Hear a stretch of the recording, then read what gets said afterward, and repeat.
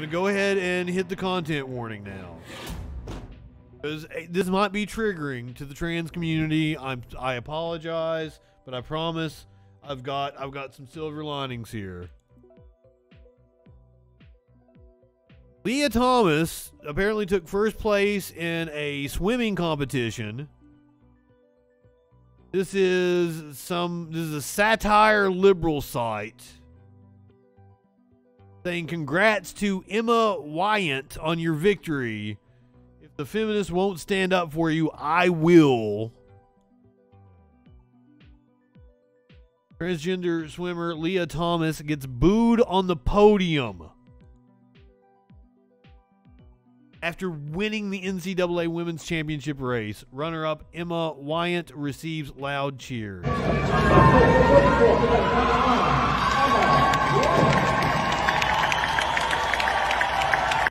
Now the video, now, did they announce Leah first, or are they going up the podium here?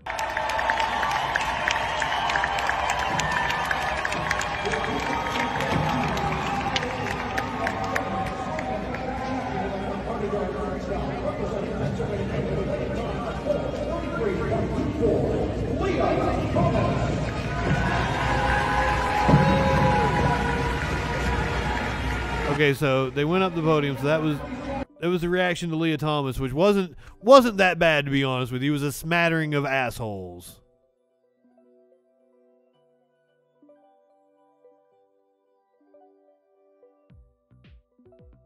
This is apparently the dad of one of the swimmers competing against Leah. Thinks that he's standing up for the integrity of women's sports.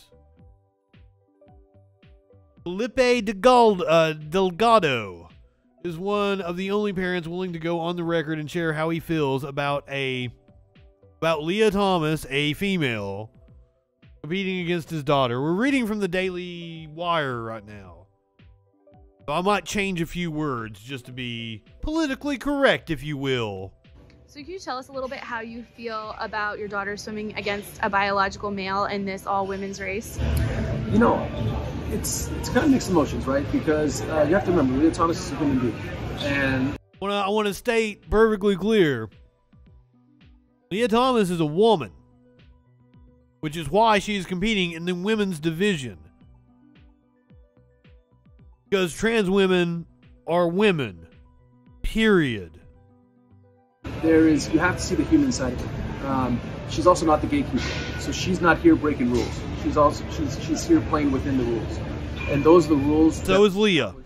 By the NCAA. That's another point I want to make. The NCAA has a stringent testing policy on testosterone and other metrics to ensure the fairness that he is complaining about. And had they established rules that prohibited her from being here, she wouldn't be here. So I think that everything that's surrounding this championship, unfortunately, we're not seeing all of the positivity that's taking place at this tournament. And you know, we're focusing on things that are dividing us. We're focusing on things that are unfortunately... Yes, I think you, dude, giving an interview to the Daily Wire talking about your grievances with the trans community, are focusing on things that divide us. Yes. Negative. And we have to, once this meet concludes, we have to pull up a chair, have a decent conversation, and figure out how to fix this, because it does have to be fixed. So you think that we shouldn't be putting responsibility on Leah Thomas? It should be on the people that allowed Leah Thomas to swim in the women's races? I think more of the responsibility has to be put on the organization that is allowing this to divide us and to focus on things that we should. You're the one dividing us. Focusing on the positive, all of the fantastic accomplishments that are taking place here at this meet. And unfortunately, that's not what's going on. So we're missing out, to be honest with you. We're missing out in dialogue on such great things. But, you know, does Leah Thomas have fault? You know, I have to sit back and reflect on that. Just because... no, she's not. I believe that there is a gatekeeper. And when that gatekeeper allows somebody to come in who potentially shouldn't be invited to the party, I think ultimately the brunt of the blame, if there is blame to be had, would fall on that person. Shouldn't be invited to the party. What an asshole. So his daughter will be swimming against Leah Thomas in the 100 freestyle, which I believe Leah lost. I don't know the measurements. She won the 500, I think. So she would have lost the 100. So his daughter is competing against somebody who isn't going to win this event. He's upset that she has an unfair advantage in an event that she didn't win. We're gonna talk about that here in a second as well. So can you tell us a little bit how you feel about your daughter swimming against a biological male in this all-women's race?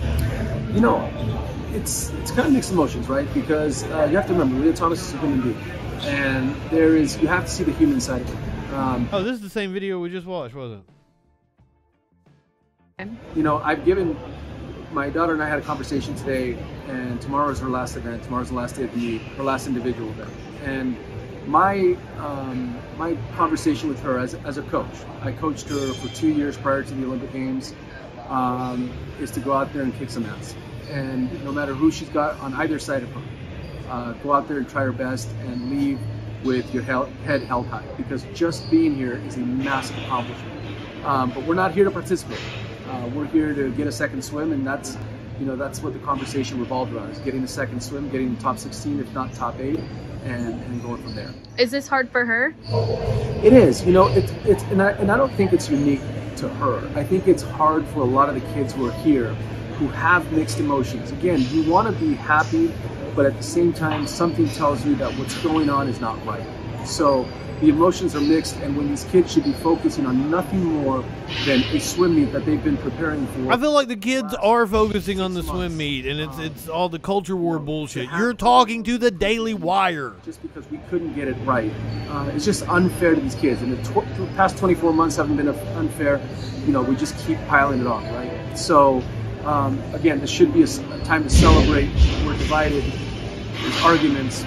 There's vitriol, there's hate, and it shouldn't be like that, because sports is the unifier, and it should be something that we celebrate. Also, sports don't fucking matter, by the way. Like, I know, like, people take issue with, like, and they'll be like, oh, it teaches blah blah blah, teamwork and hard work and blah blah blah, work ethic and what the fuck ever. But like, who wins and loses doesn't matter. Does not matter. So now, before I correct the bullshit, let's hear a little more bullshit. Let's hear Fox News interview some TERFs. I don't care what surgeries they have. I don't care what they inject into their bloodstream. So these are supposedly liberal feminists.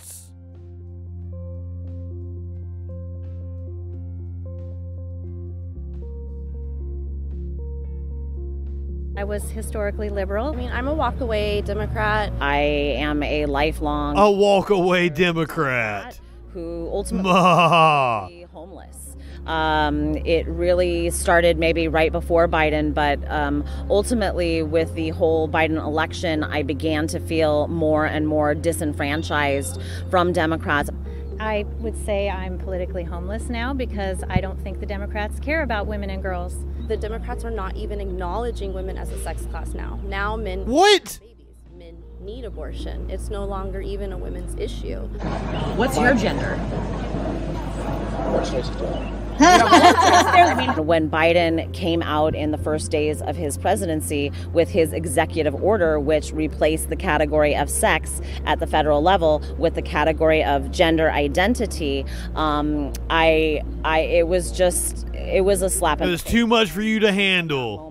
I really haven't known how to categorize myself politically. I always voted as a liberal. So from 18 to like 39, 38, I registered Republican in 2020 after 2 politicians actually told me they did not want my vote because of my stance on the rights for women and girls. That term feminism has become so muddied and so mishmash, much like the term Democrat has become so muddied and mishmash. It's practically lost all meaning. They wanted to put men in reactionary. men on sports teams in my daughter's school. And so, yeah, that's why I decided I cannot be a part of this party anymore. That Yes, they want a man. They want me to go play on your daughter's sports team. The developmental process can't be reduced to a fixed identity. I do work that supports women and girls' right to sex-based provisions like single-sex spaces, single-sex sports, single-sex prisons, single-sex rape crisis shelters. That's why I had to switch parties, even though I don't necessarily agree with a lot Republicans do as well. I have a radical... Fucking Republicans are batshit crazy. They're fascists. I don't like to identify myself as anything. Kids are being taught that they have to trust what the strange man tells them about his identity. No. Kids are being taught that they have to trust what the strange man tells. What the fuck are you saying? They're allowed to trust their sex. I know a lot of historically liberal people, especially parents, who have felt like they needed to walk away from the Democratic Party, and I don't know who they're going to be voting for. And that's the most insane. Somebody told me today, like, well, Trump will win in 2024, and I'm like, he lost in a historic landslide, and you people are still acting like, still embarrassment. You lost spectacularly. How in the fuck? Learn to feel embarrassment, please. Oh, God. This was published in the Daily Wire, gloating about it.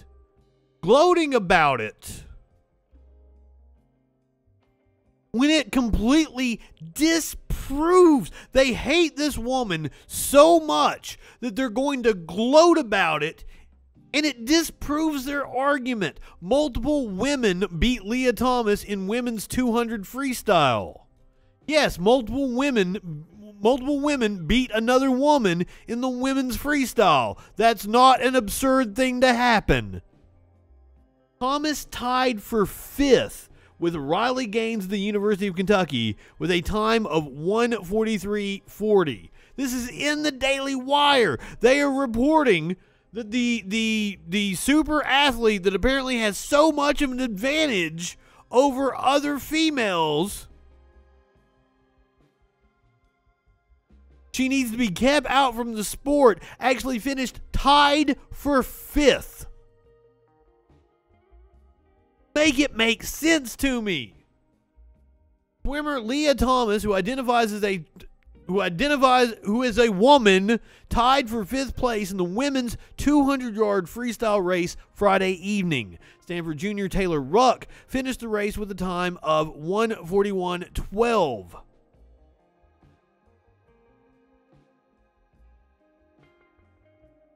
So clearly she doesn't have this crazy unfair advantage. I've got some other numbers that are going to show you that Leah Thomas doesn't have this crazy unfair advantage.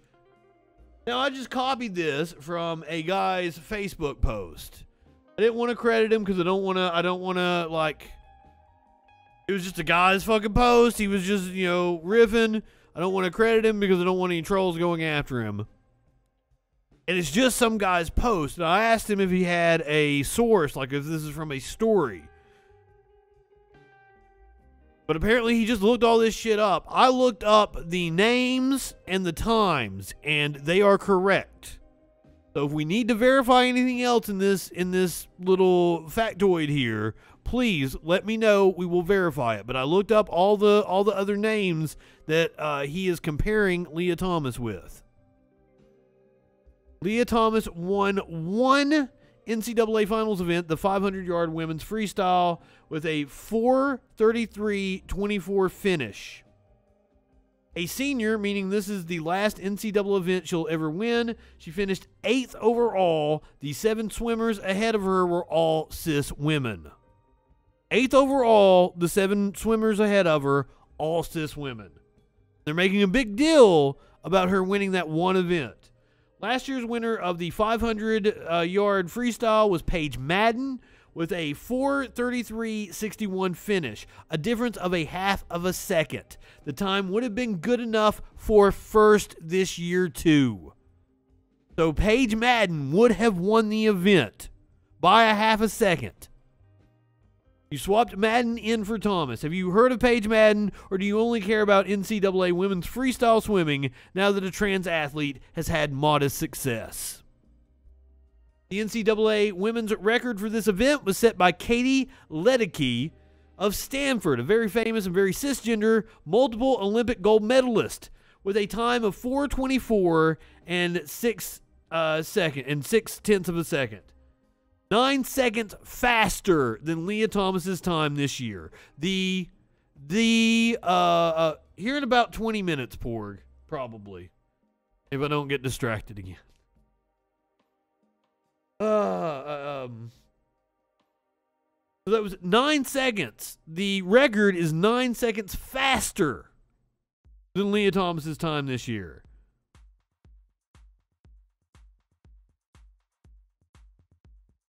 So there you have it. There's the breakdown of some of the times. There's also this going around, which shows that Leah's best pre-transition 500 meter time. I think that's 500 yards. Might be somebody that's out of the country. They assume that it's meters. Leah's best pre-transition 500 yard time was 4:18.72. Leah Thomas's current 500 yard time is 4:34.06. So transitioning actually added on 16 seconds to her time. The female record is 4:24.06. The male record is 4:06.32.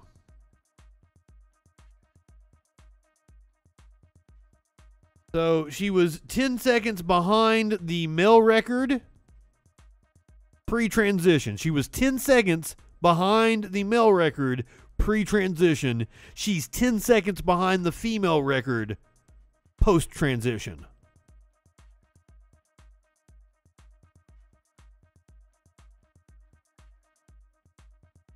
So I don't see the issue with Leah Thomas. Congratulations to her for winning. And you know, like, I'm not the only one giving her congratulations. An Olympic silver medalist who lost to Leah Thomas at NCAA championships said she's proud to support trans athletes. While the Daily Wire was busy interviewing that dad and the turfs were on Fox. University of Pennsylvania swimmer and newly anointed national champion Leah Thomas has found herself at the center of America's debate over transgender athletes' participation in women's sports. One notable voice in the chorus of individuals supporting Thomas and other trans athletes belongs to Texas Longhorns freshman Erica Sullivan, who touched the wall after the controversial swimmer in Thursday night's final. One day after finishing third behind Thomas and Virginia Cavaliers star Emma Wayant, Sullivan penned an op-ed for Newsweek in which she explained why I'm proud to support trans athletes like Leah Thomas. All athletes, including transgender athletes, deserve to be respected and included exactly as we are, Sullivan wrote.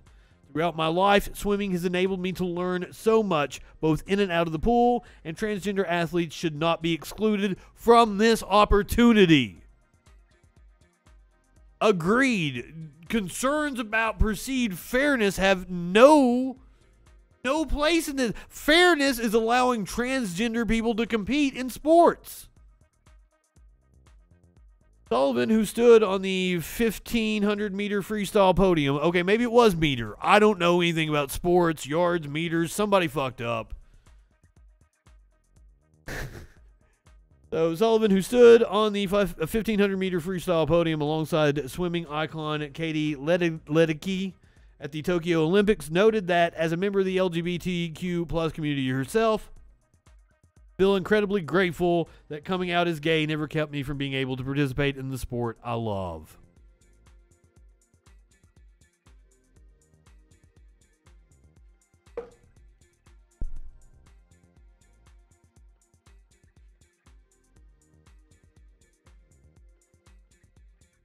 Congratulations, Leah Thomas.